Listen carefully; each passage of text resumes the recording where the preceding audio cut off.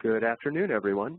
My name is Mark Dirks, and on behalf of ACRL and Choice, I'd like to welcome you to today's program, Best Practices for Building LibGuides. Today's discussion is one in a series of webinars from ACRL and Choice that addresses new ideas, developments, and products of interest to the academic library community. Free to users, these structured 60-minute live presentations provide the opportunity for interactive discussions of important new issues and developments in academic librarianship by librarians, vendors, authors, and other interested stakeholders. Before we get started, I'd like to point out a few features of the webinar software. In the main area of the screen, you can follow along with the presentation materials. Along the right-hand side, you should see a Q&A panel and a chat panel. Please feel free to use the Q&A panel to submit your questions to Talia, our panelist. At the end of the presentation, we'll take a few minutes to answer those questions, so please submit them throughout. And you can use the chat panel, if you're seeing it, to alert the host, which is me, to any technical issues that you may be experiencing. And when I get that message, I will troubleshoot that issue with you privately. Please also note that we are recording today's program, and everyone who registered for the program will receive a follow-up instructions on how to access the archived version. And now I'm very pleased to introduce Talia Richards, our speaker today. Talia is the Marketing and Social Media Manager for SpringShare, the maker of LibGuides. She's been with SpringShare since September of 2010 and is responsible for all of the marketing and social media outreach. Talia lives in New York City. She has a master's in Library and Information Science from the University of Rhode Island and a Master's of Communication and Information Systems and Operations Management from the University of Auckland, New Zealand. Talia spent 5.5 years at Johnson & Wales Library as a circulation manager, a reference librarian, a student coordinator, and finally, a digital services librarian. She's active on social media outlets, and you can find her on Facebook and on LinkedIn. And one of the things that she mentioned to me before we got started with the webinar is that she also is a juggler. So I will turn the floor over to Talia. Okay, hi everybody. Hopefully you can see my screen, and I'm just going to open up the Q&A panel on another screen so I have it there. So welcome, welcome, welcome. I am super excited to be here today, and I was just really excited when Mark asked me to do this presentation, and I'm not terrified at all that there are several hundred of you in the room right now. I'll pretend that there's only one of you, and I'm speaking to just one of you. My slides are available online with a complete bibliography and list of recommended sites, guides, etc. at the end. All right, so let's go ahead and get this ball rolling. All right, so that's me on the left there, and I'm waving hi to my computer at all of you. So I have a big caveat. I am not an expert, although that's probably debatable with the experience that I have at this point. And when I say that I'm not an expert, I mean that I have not written articles or done any formal usability studies or anything of that nature. All of my experience is much more of practical experience. So as Mark mentioned, I was 5.5 years at Johnson & Wales University in a variety of roles, and I was the LibGuides and LibAnswers admin there, and I have been with the SpringShare for 6 years doing a variety of roles here too. I've also, attended many presentations, read lots of articles and books. Jason Puckett has an excellent workshop that I attended as well, and I wonder if he's in the room here with us right now. And so I have a lot of practical experience with best practices for building LibGuides. Now, the biggest thing I want to kind of convey to you all is that these best practices are just suggestions. You know your users better than anyone, and certainly better than me. So please keep any of these tips that you think will work for your community and really discard the ones that don't.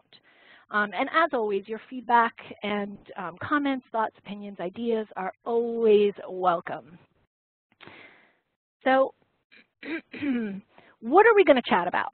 And I figure I had to throw a picture of a kitten in here, or a cat. And if you were on the receiving end of our April Fool's joke, then you'll know what I mean by LibCat. But we're going to chat about kind of three major areas: big picture ideas, guide-specific best practices, and some tips for writing for the web that kind of can encompass beyond LibGuides. So really kind of all writing for the web ideas and strategies. Big thing, are you on LibGuides version 2? So with LibGuides version 2, it's free, and it's a free update. Most of my presentation is applicable to version 2, although there are sections that can be applied to both version 1 and version 2, or really kind of anything.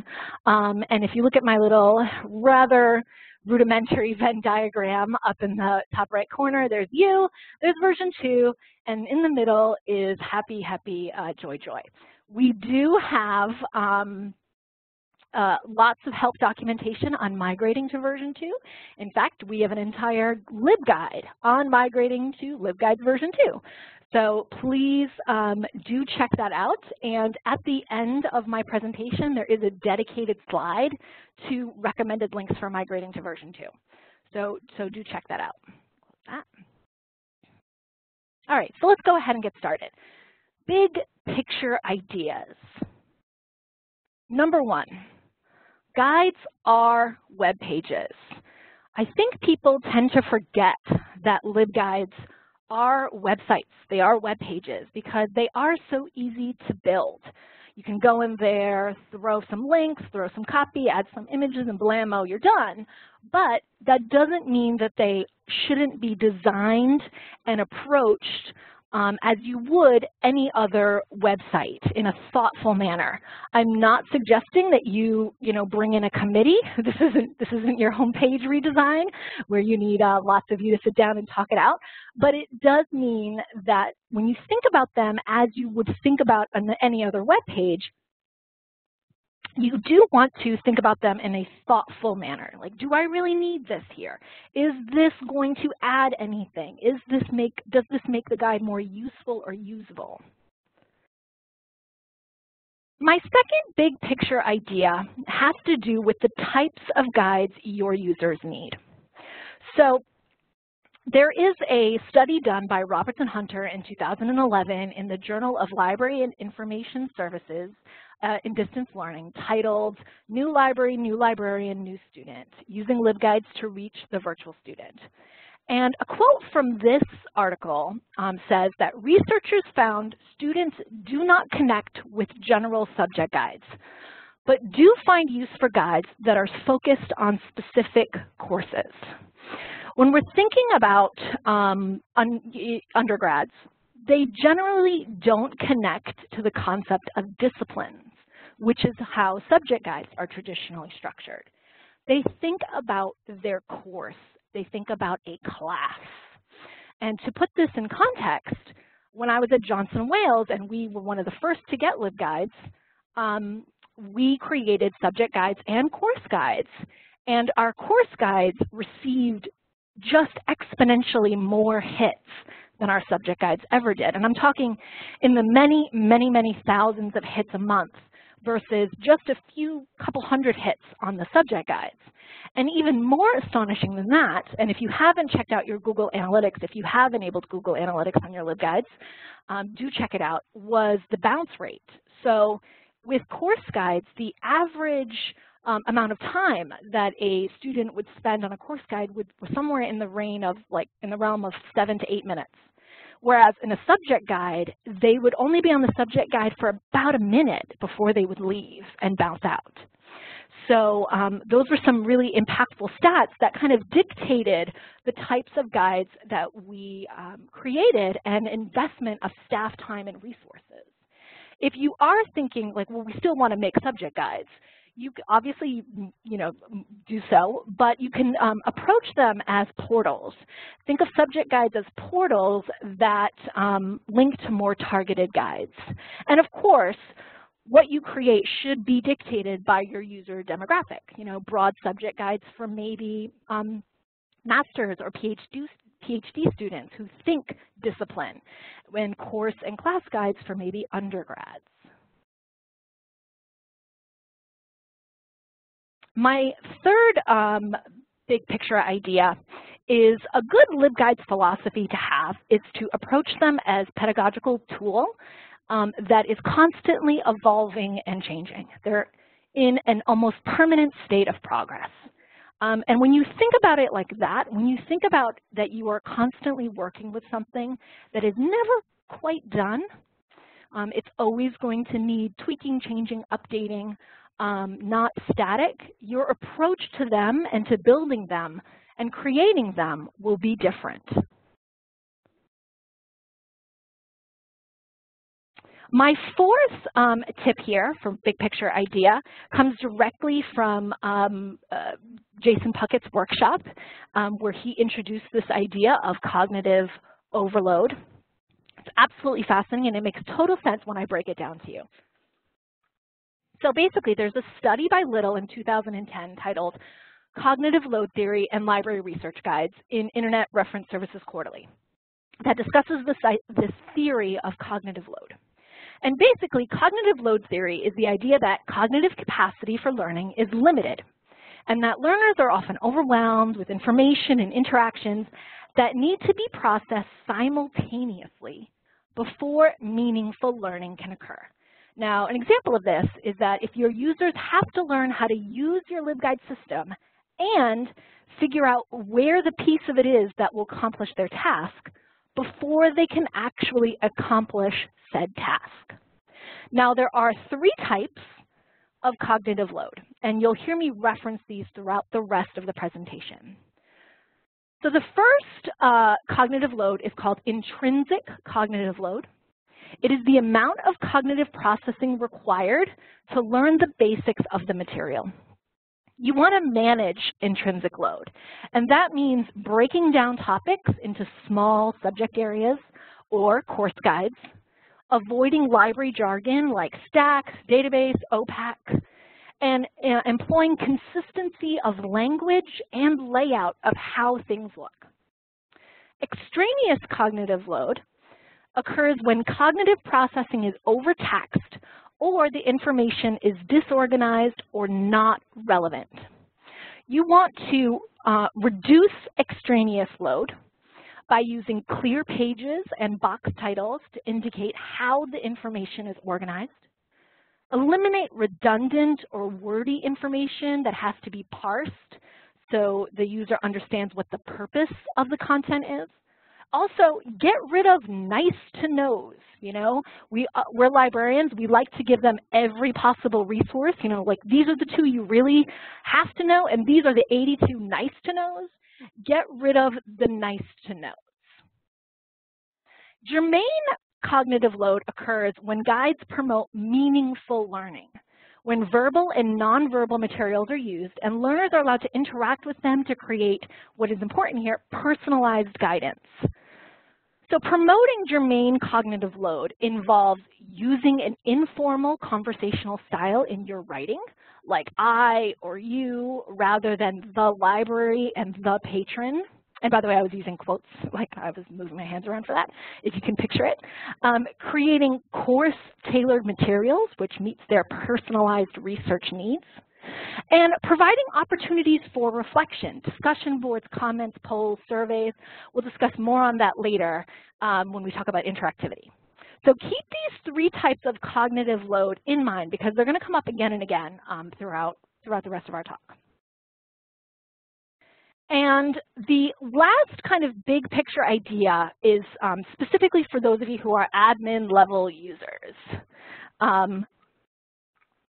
So these are kind of key strategies, foundational elements. 5.1, think about consistency, setting up and using templates.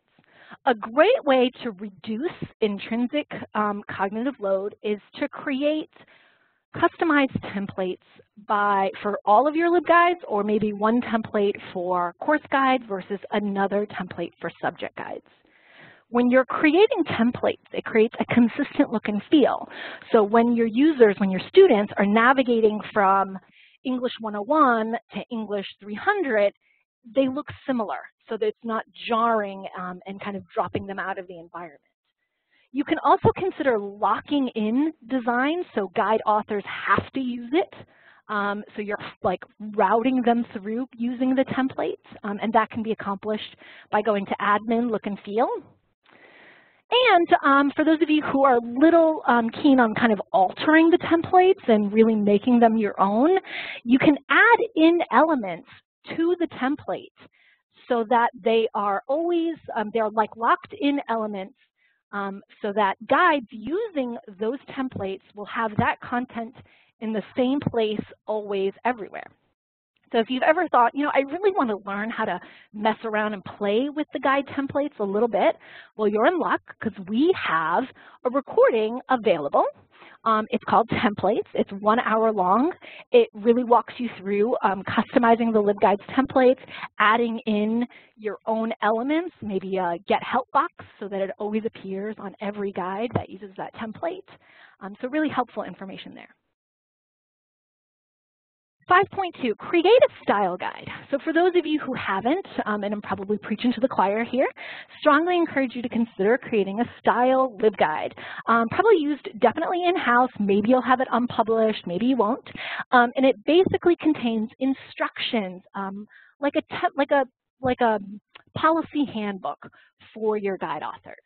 It can contain things like acceptable fonts, how to use images, proper use of colors, ways to consistently title your guides, acceptable ways to refer to the library services and resources to reduce jargon and therefore reduce that intrinsic cognitive load. There are tons of examples in my presentation at the end of lots of really great best practices. I really like this one by Indiana University, so if anybody is in the webinar today from Indiana University, you've got a great best practices guide. And this is also in my presentation, but it just gives information on it using the appropriate box type, don't always use rich text, what to think about for mobile, and things like that. This can be a really great resource for your guide authors. 5.3, create a storage guide. A storage or reusable content guide is a place for you to put pages and boxes that people can reuse. I have an example one. Here's one that we use.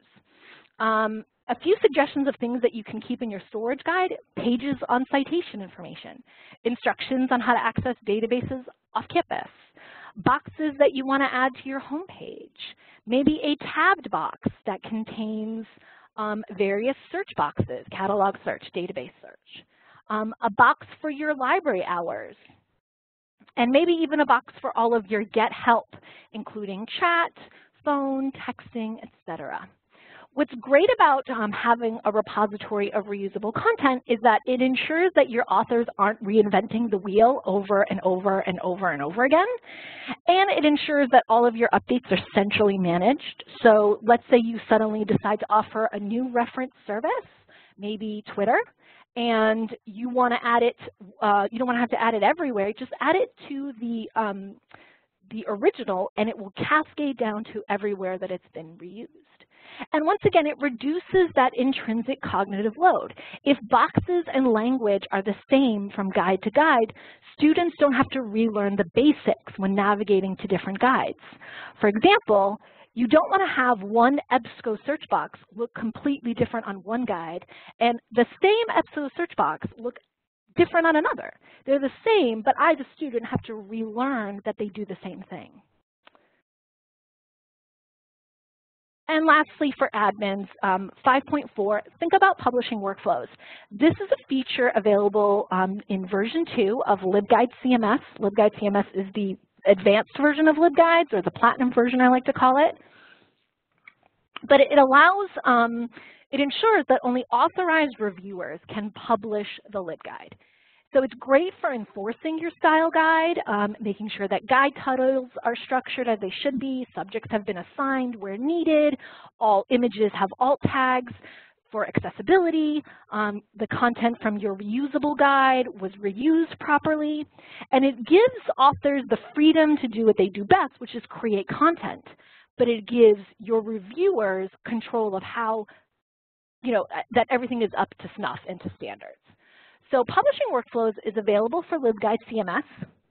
You can enable it or disable it by going to Content, Publishing Workflows. You can add authorized reviewers here.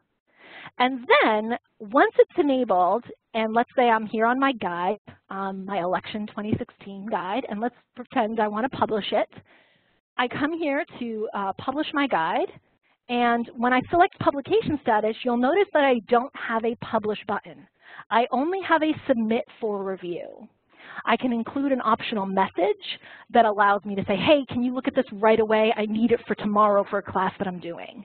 And an email notification gets sent to all the designated reviewers so they know that there's a guide waiting to be reviewed. Okay. All right, that's all for my big picture ideas. Let's mosey on over to guide-specific best practices. These are applicable for any level of user, admins or regulars. Basically, if you're building a guide, this is applicable for you. I have 13 tips listed here, but believe me, they are not the end-all, be-all. I had to really cut down, and if you guys had 3 hours, I don't even think we'd have time to get through them all, even then.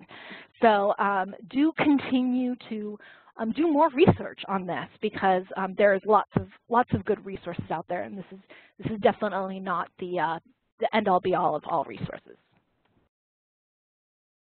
So number 1, best practices for tab boxes. With LibGuides version 2, you can create what's called a tabbed box, which is really great. And they're a great way to save space on your page, but it's important to be thoughtful in how you use them, particularly when with avoiding unnecessary clicks. So let's check it out. Here is a guide that I've built for today. It's our Lib 1000 guide, and we're going to spend a lot of time on here from here on out. So my first page, my tab boxes, I've got a bad example and I've got a good example. And that's how the rest of these pages are pretty much structured. Bad example on the left, good example on the right. And so when we're talking about stuff to throw into a tabbed box, things that should be in a tabbed box should be loosely connected with the same context. You're not just going to throw random things in there. They should be loosely connected. Avoid unnecessary clicks. So don't put instructions on one tab, then the application on another, and then requirements on a third. You think that you're saving space, but actually tab boxes are great for putting the user in control.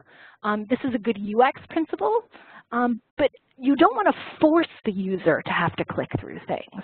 So a good example on the right is if I'm a student, I might want to find books and I might want to find databases, but I don't care about articles or e-reserve, so I'm going to avoid these tabs. I'm only going to click what I want to click. Whereas on the left, I am being forced to click through everything. Okay? So that's an example of avoiding unnecessary clicks. When creating a tab box, try and keep one row of tabs. Keep your tab names short and use consistent language. That helps to reduce the intrinsic load, consistency of naming, and it manages extraneous load by keeping things organized. So you'll notice I have find, find, find, find, rather than search books, get articles, download e-reserves. Everything is just find.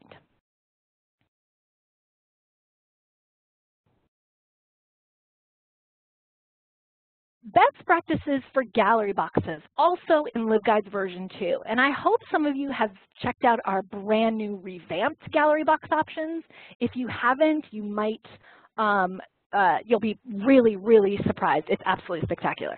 So the new gallery box options, in addition to allowing you to add images, you can also pull books from the catalog assets, blog posts, recommended LibGuides, and even LibCal calendar events. There's vertical and horizontal display, and you can create multiple rows. And for those of you who are really interested in accessibility, we've added alt tags, so you can make sure that you're, yep. And so I think Christina, you just answered my question. They are ADA compliant because we've got alt tags built in. Yay! So you can do that. Now my tips for gallery boxes. Let's mosey on over. Use them sparingly. There are still a few usability concerns surrounding this kind of content. So the first is, if you have a gallery box at the top of your guide, you're forcing your users to scroll down to get to the important content. We'll talk about that later when I talk about front-loading your content, but just keep that in mind. Try and keep all of your images the same size and width. If you look at this one on the left, some images are small and then some images are really big, like this one. And so it's jarring to the user. Cynthia's asking a great question. Alt tags are a tag that you add to images for accessibility for screen readers. So if I'm a visually impaired person and I'm navigating your website with a screen reader and it comes across an image, it will read out loud the alt text that you have added in to describe that image, because I can't see it, so I need to know what it is, and the screen reader reads it out to me. Hopefully that explains what an alt tag is. So they're extremely important for accessibility purposes. Other things to consider with your gallery box is consider a slower speed. You can see the one on the left is moving pretty fast, okay? Remember, some users have motor skill issues. They can't click fast enough. Also, low literacy users need more time to read what's on the screen, and as well as non-native speakers. Limit the number of gallery boxes that you put on a LibGuide. And here's why, for two reasons. One, gallery boxes increase the load time when loading your website, which is particularly important for your mobile users. Maybe somebody's not in a 4G spot. Maybe they're in a a 3G, or gosh, what's the one below 3G? I'm blanking on that for a second. And so you got to think about, do I want to have 10 gallery boxes on this guide? That's really going to slow down the mobile loading. Also, if you have multiple gallery boxes on the same page, as you can see I have two here, one on the left and one on the right, if they're running at the same transition speed, meaning the same speed each slide is rotating, they're all going to transition at the same time, and then it just looks like those old school HTML marquees. It just looks a little bit dated, okay? Always add alt tags for accessibility. And if you're going to add descriptions, as you can see underneath the images, I have descriptions, add them for every slide. Don't add them for some and then not for others. And if you are going to add them for every slide, add the same amount of copy. So that way, this one, they're all one line. This one's a big paragraph, and then the next one's a short sentence. It's very jarring. So remember, it reduces that intrinsic load. Another thing is that you can make images be hyperlinks. My suggestion to you is, if you're going to do that, make them all hyperlinks or none of them hyperlinks. Don't do some and then not others, because the user, the student, I don't know if this is a hyperlink or this one, the next one's a hyperlink, and I'm just now clicking for the sake of clicking. So either make them all links or make none of them links. I have examples of some really awesome gallery boxes I want to show you. So here's an example featuring books from the catalog. So you can control that. That's really nice there. Here's an example where you can have multiple rows, and you can have it fade rather than slide, which is nice. And down here is how you can add in other kinds of items rather than just images. You can have a book from the catalog. You can have a LibCal event. You can have another book.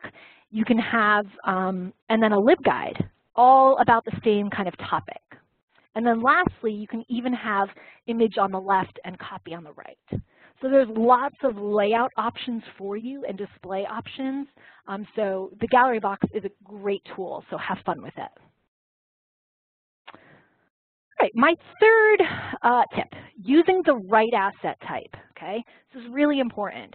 What you want to add dictates what asset type you should use. So, I mean, you shouldn't hammer a nail, shouldn't hammer a nail with a screwdriver. I mean, you could, it's not going to be pretty, and it probably won't, come out the way you want it to. So when I say use the right asset type, I'm saying use the right tool for the job. Let's check that out. Now, as you know, with LibGuides, there are a variety of different asset types. There are rich text, database, links, and so on and so forth. What you want to add should dictate the type of asset you use. If you want to add databases, use the database asset type. Don't use links or rich text. By using the database asset, you're using the same link that everyone else is using. It makes it easier for your admins to make changes, and it also makes it easier to get aggregated stats. Not how many times the database was clicked in your guide, but how many times the database was clicked across all guides. When adding links to your guides, use the link asset. Don't use the rich text. And, you know, there's an argument, what's the difference between a database and a link? Database I would qualify as any paid-for resource in the library. Link might be, you know, Wikipedia, whatever kind of free resource that you have out there. Occupational Outlook Handbook, you get the idea. When using a link asset, you're able to reuse it. You get stats, and the link checker checks it. When using books, when you want to add books to your guide, use the book asset. Don't build a table in the rich text. Book assets are reusable, and they're also checked weekly by our link checker. And as you saw earlier, you can use our new gallery box for displaying books. And so this kind of segues me into my next tip, which is tables are for tabular content, not for layout and design. So let's see what I mean by that. Back in the old days of the internet, way long ago, you would construct a website by using tables and rows and columns and even nested tables. Now things are, you know, with anything, times are changing, times have progressed.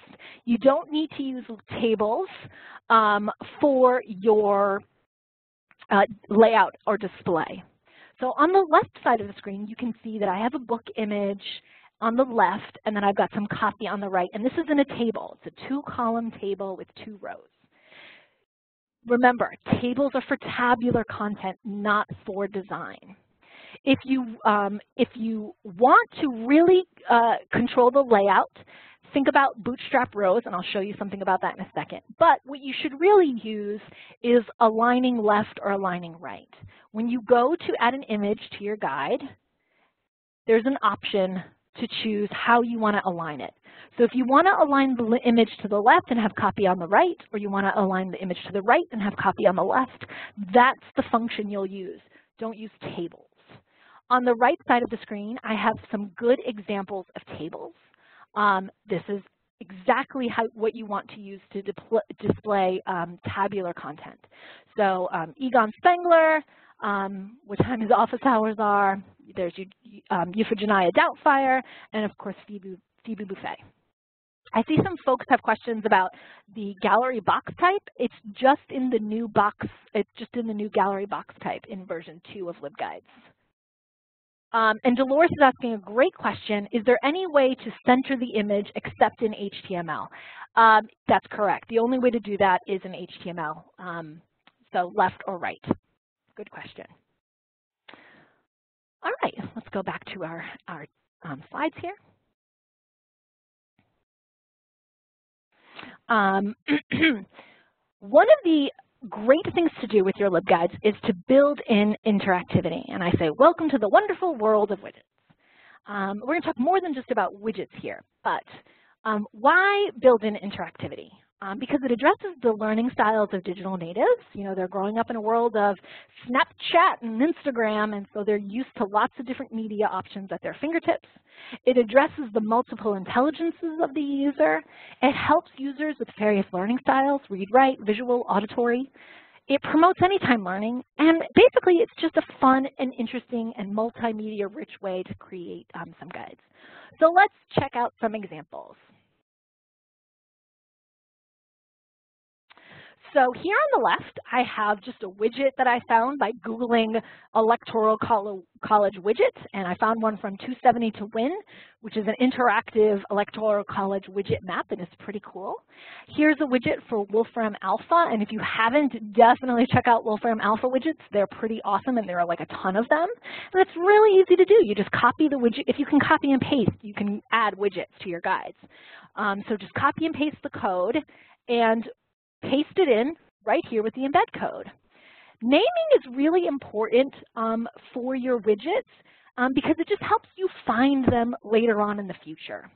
So I strongly encourage you guys to come up with a naming convention, great for a style guide for those of you who are admins. So for example, if this is a widget, I might preface it with widget, colon, what it does, and where it's from. If it was a search box, I might change this to be search.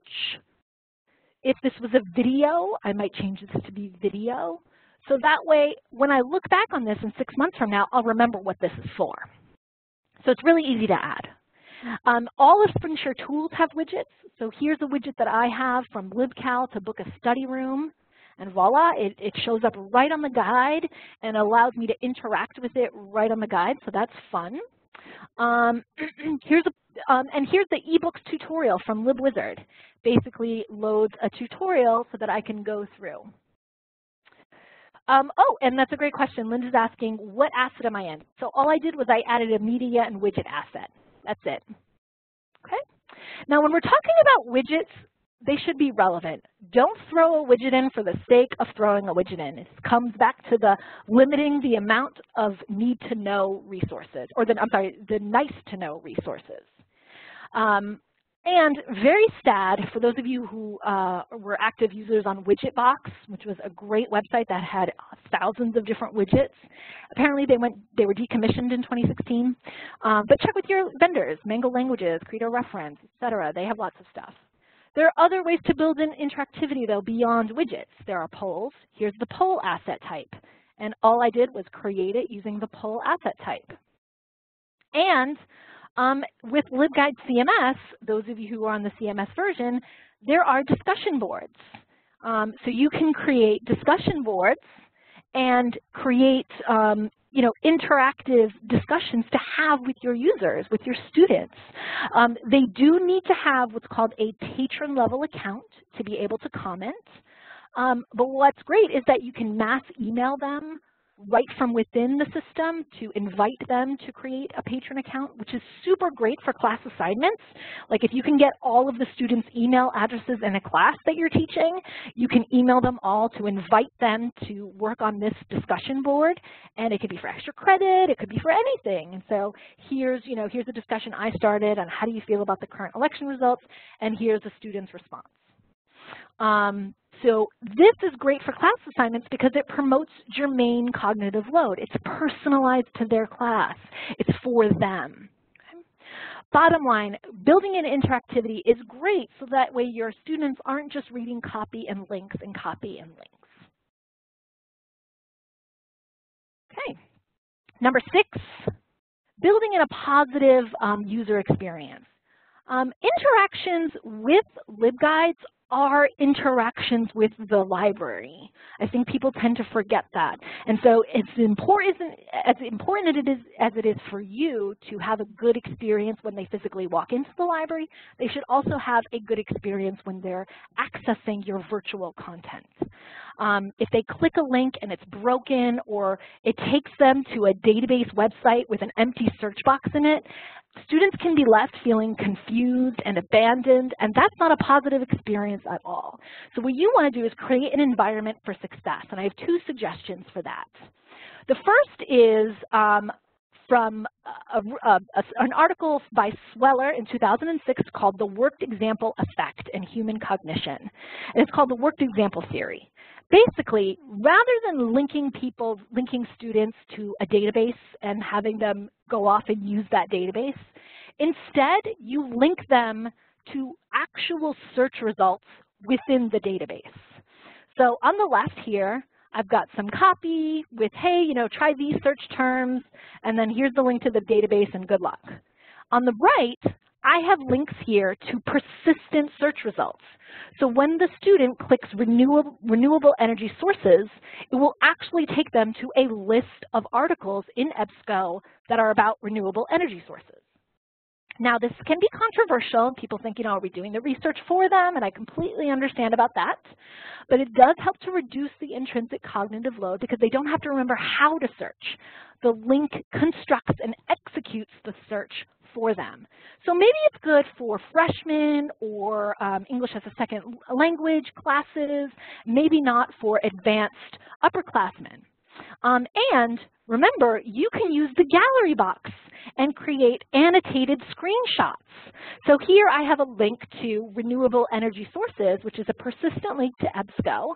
And right above it is an annotated screenshot explaining what I limited it to, what phrases, and so on and so forth. And if we kind of scroll ahead, you can see how I was able to teach as well as provide a successful experience for them. My second tip for providing a positive library experience is to add your contact information to every LibGuide. How you want to do that is really up to you, whether you put it on every home page, whether you create a dedicated help page, that's your call. And this is from a 2015 study by Duncan titled Implementing LibGuides 2. And they found that having contact information on every guide encourages students to ask for help. So where you put it is up to you, but just be consistent with the placement. If you all decide to have it on the home page, then everybody has it on the home page. Once again, reducing that intrinsic cognitive load. 7. What to do with your guide homepage? I feel like I get this question a lot, and the answer to that is it depends. So it really depends on you. When you're deciding what to do with your homepage, I have 3 suggestions. The first, make it an overview of what the rest of your guide is. Maybe, this guide covers X, Y, Z, ways to get help, related guides, MLA connected to your English composition, FAQs about this LibGuide, like top 10 FAQs about MLA, your librarian profile box, top 10 things to know about the library. I have a couple examples to show you about this. So here's a really incredible guide on Beyonce's Lemonade by Jenny Ferretti. And so her homepage has just this, about this LibGuide, and it gives you some information on it. And then here's another example from Scotch College in Australia. And yes, this is a LibGuide, Ideas that Shaped the Cold War in Europe. And they have an introduction page, and they have a brief introduction about the topic. Another way to approach the homepage of your LibGuide is to just use it to add best bets. Assume that they don't look at any other page in your LibGuide but the homepage. And if they only looked at the homepage, what are the 3 to 5 resources that they have to know about that topic?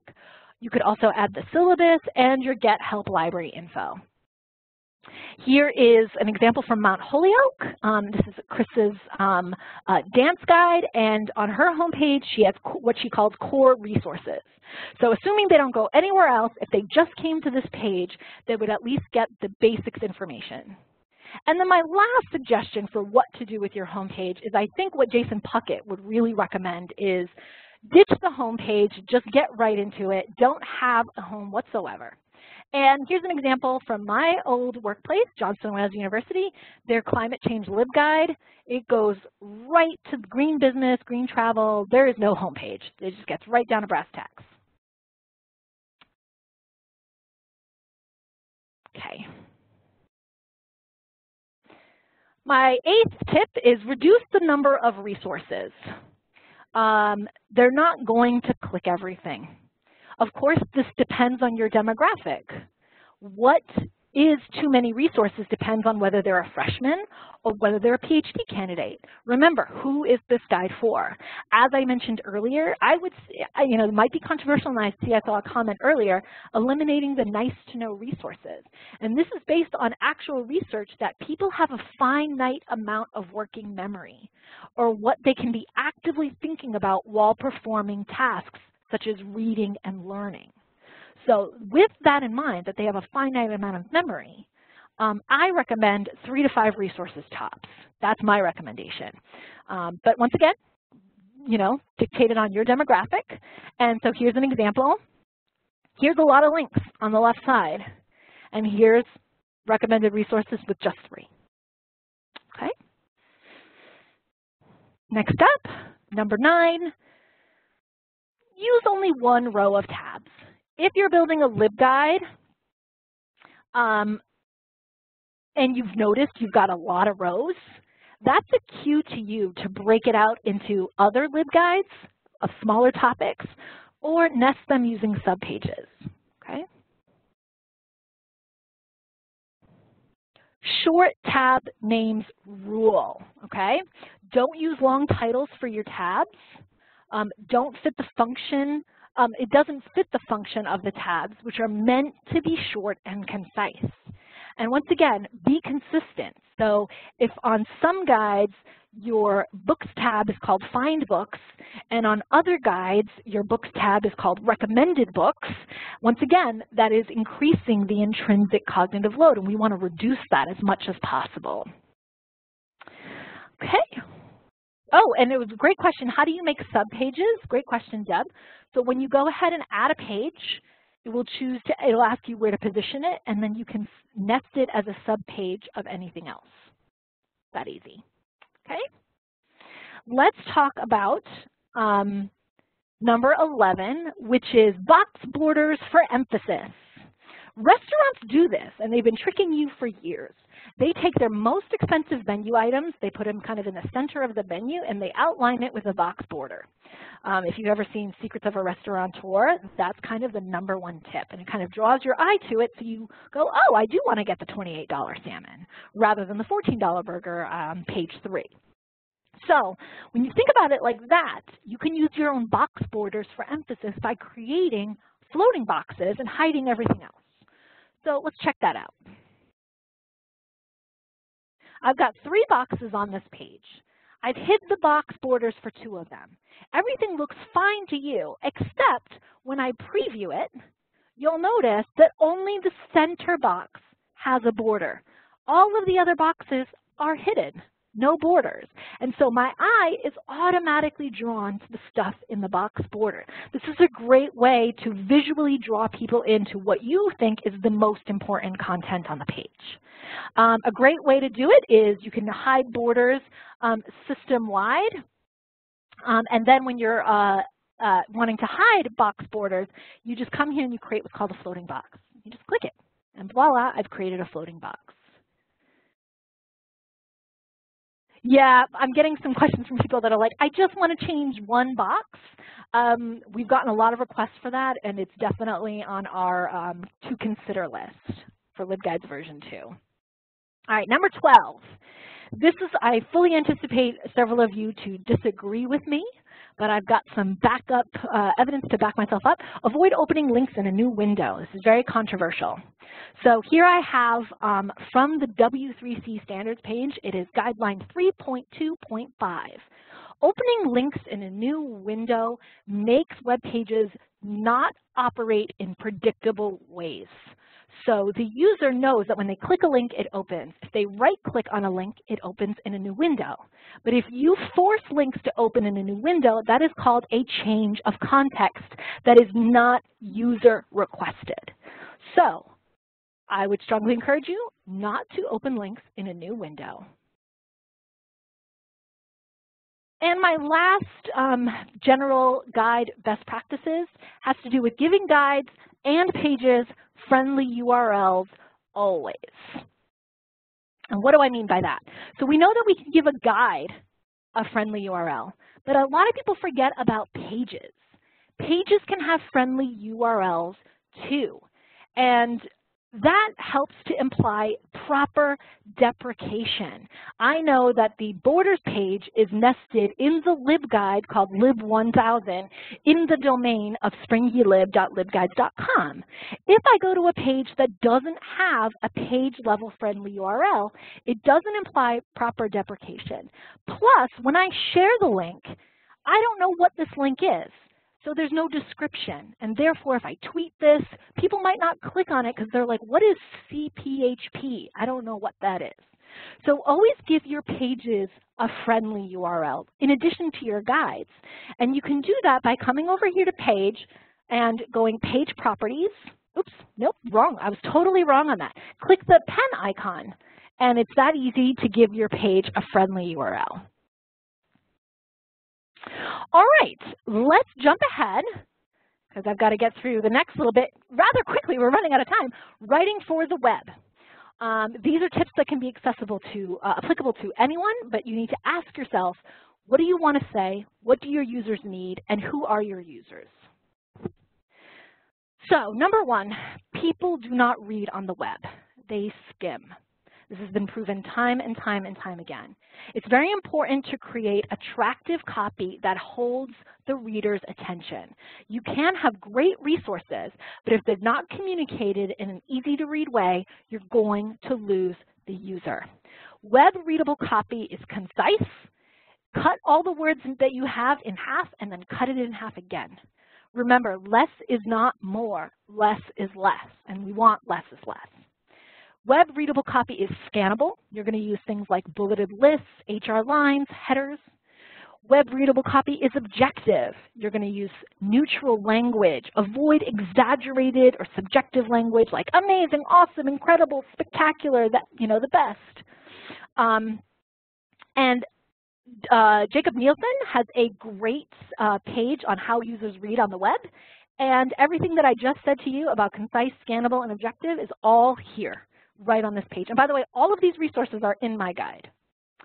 Other things to do is to make use of chunking.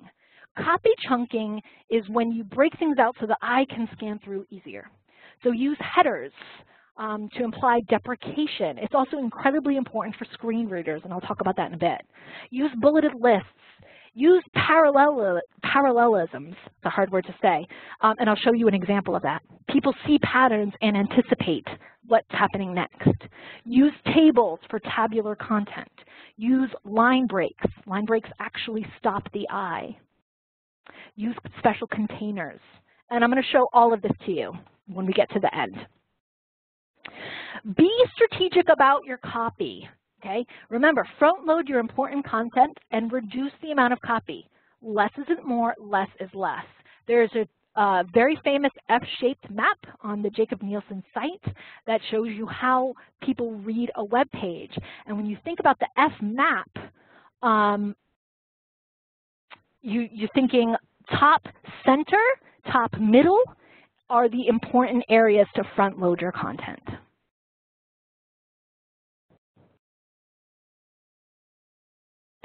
Start your sentences with action-carrying verbs. You know, see what I did there? A little bit of a library pun. So avoid writing in the passive voice. If you would like to renew your books, just say renew books. And things like get a library card, check out books, read these articles, access resources. Start your sentences with action-carrying verbs. Try to avoid jargon as much as humanly possible. I saw a question earlier where someone was like, well, how do I not use the word database? I understand sometimes it's unavoidable. It's just part of the language. But where you can, try to avoid it, you know. And you can see here in my sample sentence, there were many places to avoid it. There's an entire website called Center for Plain Language that has a checklist on writing in plain words. And it has nothing to do with dumbing down your copy. Even very highly educated people read simple words faster. So instead of using obtain, use the word get. Instead of using the word purchase, use the word buy. So you can see how using a simpler version of the word just can be communicated easier.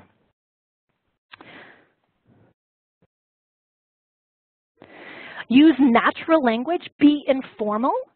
Use you or I rather than third-person terms like the library and the patron. And use contractions. You don't have to say you are, just say your. It also allows the user to connect with your writing, which promotes germane cognitive load. And consider creating headers that are questions, which also connects to the user. When you're thinking about writing, think about writing in a helpful tone rather than a legal or bureaucratic tone. Don't use click here. people know a link when they see it. To that end, avoid using underlining when you're writing web copy because people will think it's a link. Serif fonts are difficult to read. So use serif fonts, although they're very pretty, use them for just headers or box titles, and use sans serif fonts for your body copy. So here is the difference between sans serif and serif just has the little hats. And this is a great site called CSS Font Stack, which has a list of tons of web safe fonts. Use color with purpose. Like your box borders, colors are intended to attract the reader's eye. So use them to show importance.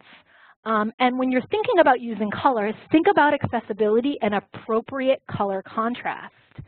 So there's a tool called WebAIM Contrast Checker, and if you put in your colors, it tells you if it passes the test.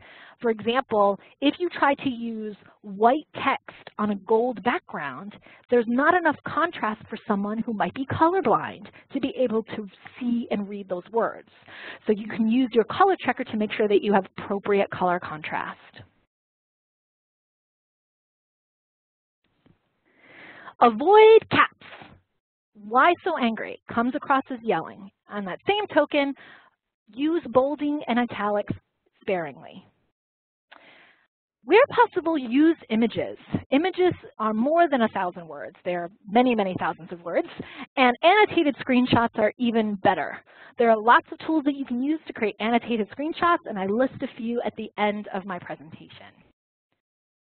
And last but not least, centered copy is hard to read. The irony, of course, being that everything in my presentation is centered. Always go left aligned. All right, so let's see all of these tips in action. I have a tab here, so I say table, with my bad example and my good example. So on the bad side, we have a lot of copy here.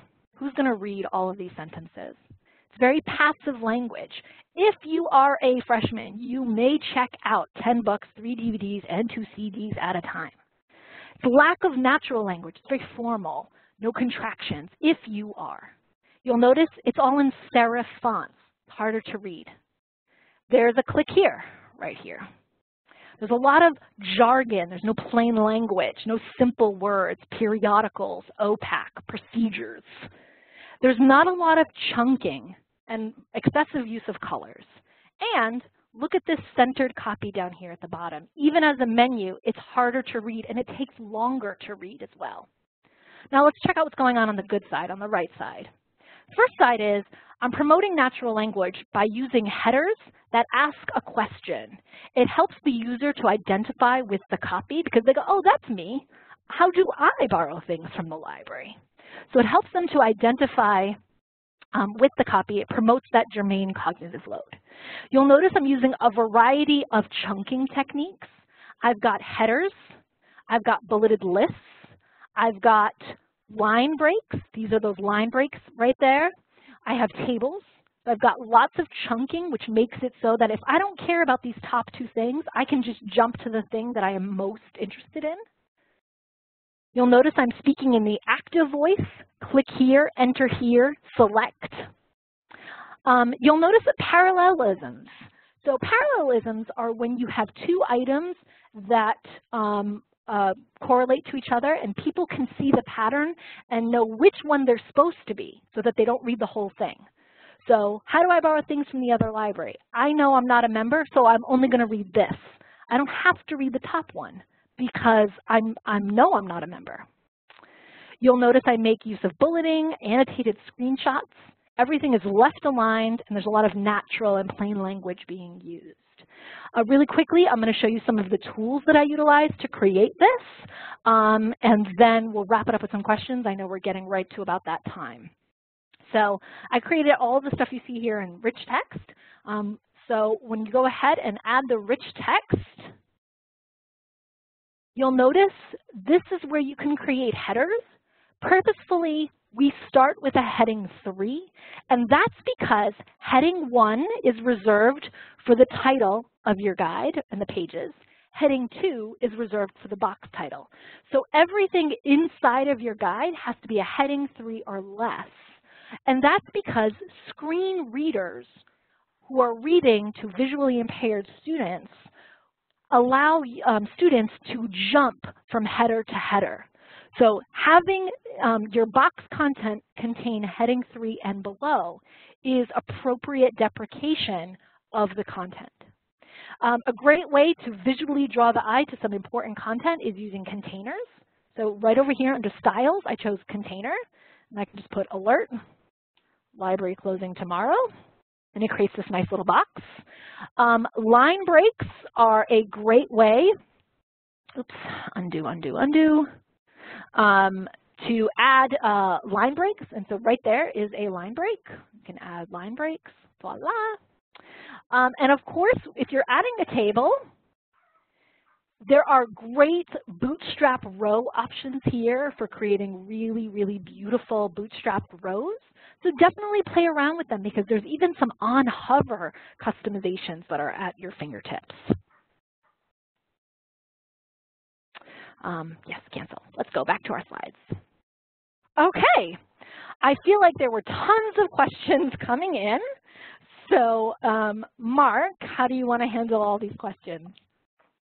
Well, I think you're right. We have a bunch of questions. I've got a bunch in the hopper here. I think let's just take a few minutes and go through a few of them. And if folks have others, they can drop them in the Q&A box. I'll try to sort through them and get to the most relevant ones. We'll give it just a couple of minutes. So in order not to spend any more time, let's jump into a few of the questions we've got here. One that I think a lot of folks have been asking and are interested in is this one from Kelly that we just recently got. She says, this is a lot of new and important evidence-based info. Where can I go to stay updated on this as it changes over time? Do you have any resources that you would share with folks or other things, places that you would suggest? Great question. So being the librarian, I would strongly encourage you to set up some RSS feeds, pulling from your databases and using, LibGuides, best practices, usability, user experience keywords. And so that way you can get alerts about any new articles that are being published. You can also set up Google alerts to do that as well. I also have, as I mentioned, a bibliography at the end talking about all the resources that I mentioned.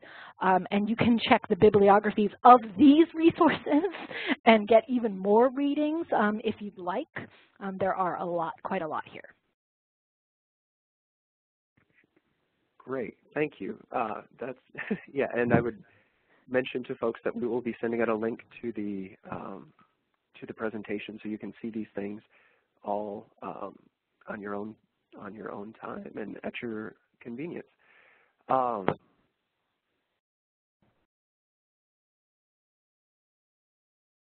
Let's see, we've got a question here from Maureen, sort of more specifically, where she asks if you're embedded in a class via the CMS as opposed to through LibGuides, would there be any reason to use a LibGuide discussion board over the CMS discussion board? Do you have any perspective on that, Talia? Oh, that is a great question. So one of the things to remember with courseware discussion boards is that they are probably connected to actual grading outcomes inside of the actual courseware tool like Blackboard. So in those instances, you would probably be better off using the discussion forum inside of the courseware tool. If, however, you're working with a class that isn't really using the online course or the course discussion, or you have a Library 101 class, that would be a great example of using discussion boards inside of LibGuides. Also, just having some, not everything has to be kind of connected to learning outcomes, so to speak. I mean, the example that I had here was just about getting our community discussing kind of a controversial and tumultuous election season. You know, this is not necessarily connected to a course outcome, but kind of getting the pulse of our community and how they feel about the election. So you can use discussion boards in that regard too, you know, just outreach, community outreach. Great, thank you. We've got another question here.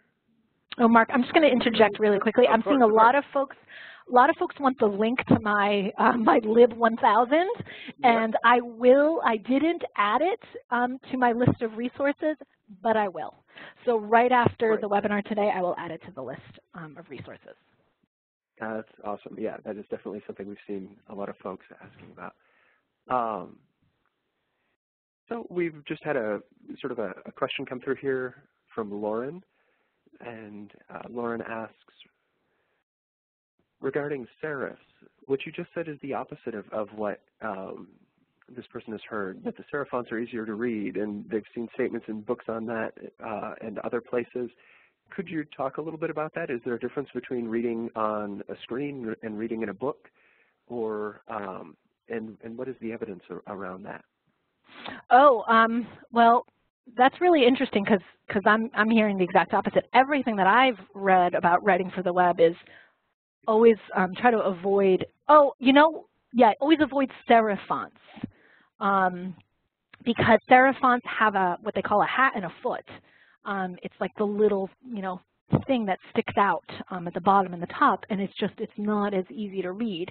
If you were to compare, for example, Times New Roman with Helvetica, Helvetica is cleaner. There's less flourishes, so it is easier on the eye, particularly on a computer, to read.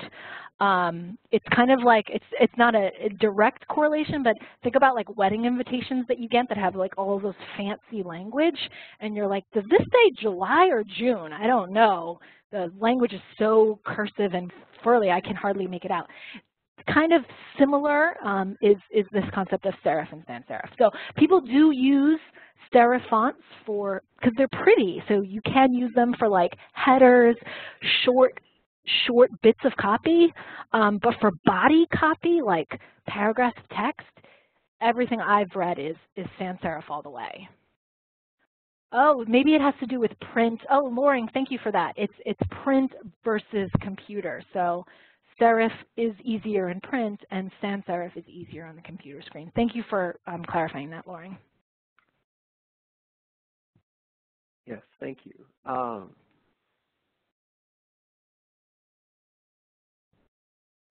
We have so many questions here. It's hard to cull them for the most interesting. Let me look here. We had a question earlier about from Judy that I think came up and perhaps came through the chat, so I don't know that it was captured in the Q&A box. But Judy asked, for publishing the guide, if a creator submits a guide for review and enters a message, is that message emailed out to all of the folks who are supposed to be reviewing the guide? And I'm not sure exactly where that fell in the presentation, but it was pretty early on. Do you have an answer for that, or is that enough information for you to work off of, Talia? Yes, and the answer to that is yes. So if I submit a guide for review and I added a message, it gets sent to everybody who is the authorized reviewer, can see it. Great, that's very straightforward.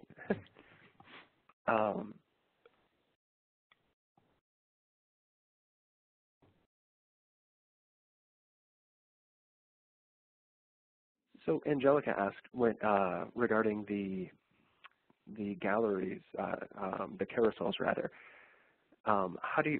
She asked, how do you have multiple rows of books like that, like those shown in the gallery boxes? Oh, let me show you. Yeah. Let me see how you set it up. Absolutely. So when you're altering a gallery box, you just click on the little cog icon, and you'll notice over here there's an option for rows. So that's where you'll create multiple rows.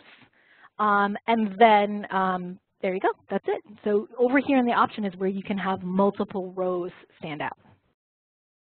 Great. That's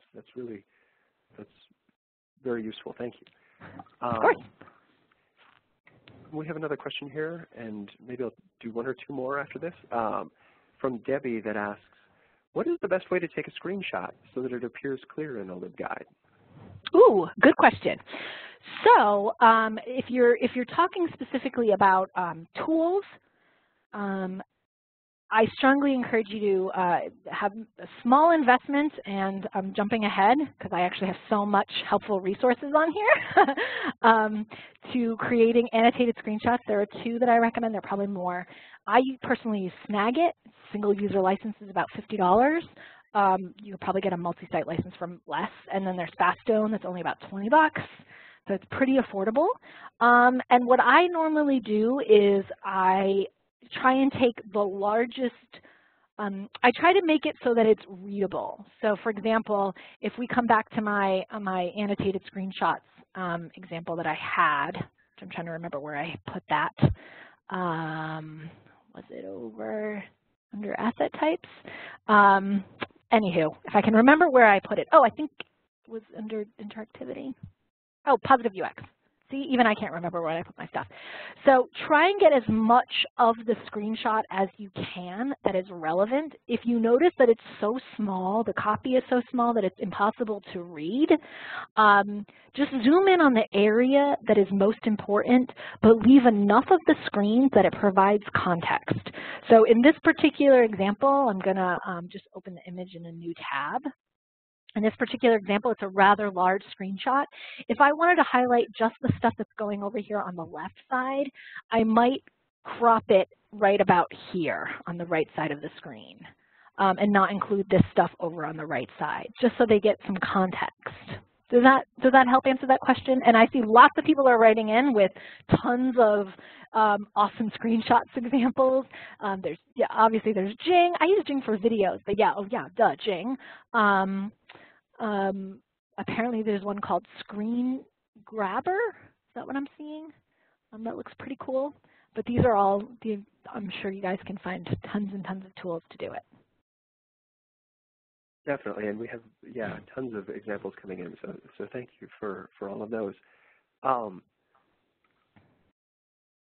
Sort of a question of clarification that perhaps some other folks had.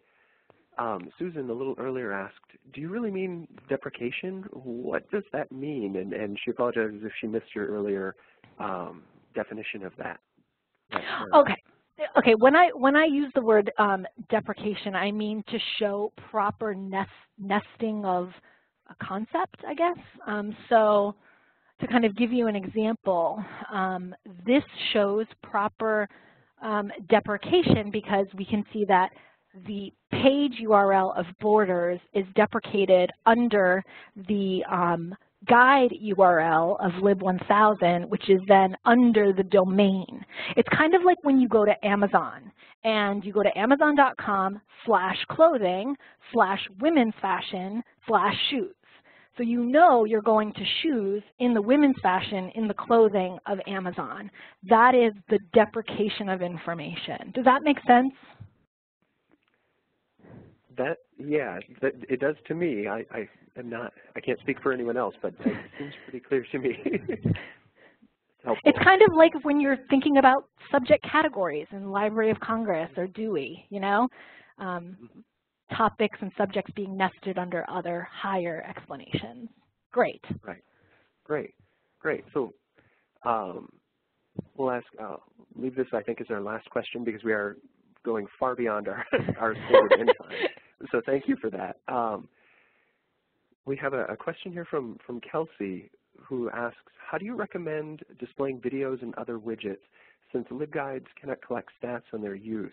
We've been using links for tracking purposes, but this is not ideal. Is there a better way to do that, or do you have some other ideas? Oh, gosh, such a good question. Absolutely.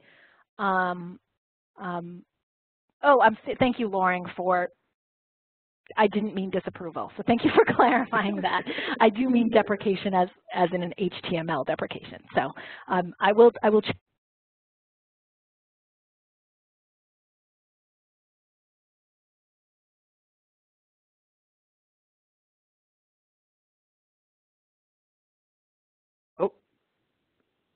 And Talia, I think you may have cut out there. Let me see.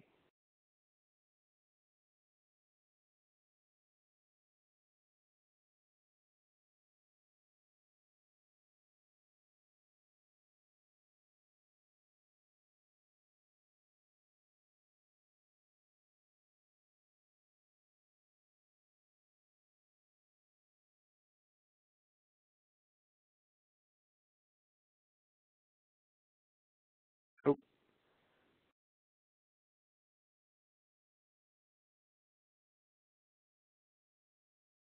are you there, Talia? I think we lost you. I think maybe we've gone too far over.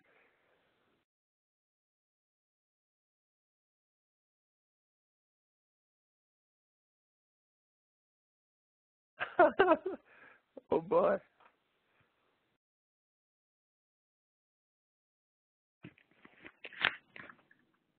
Hello, hello, hello, hello, Hello, hello. Talia. Can you hear me? This is Mark.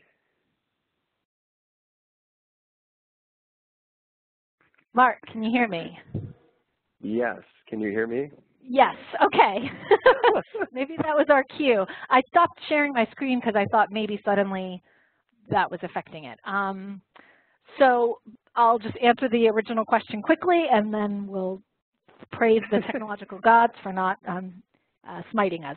So I was saying with embedded videos, you would probably want to embed those using a resource that allows you to track statistics from the original resource. So screencast.com is a great tool that shows you views on your videos.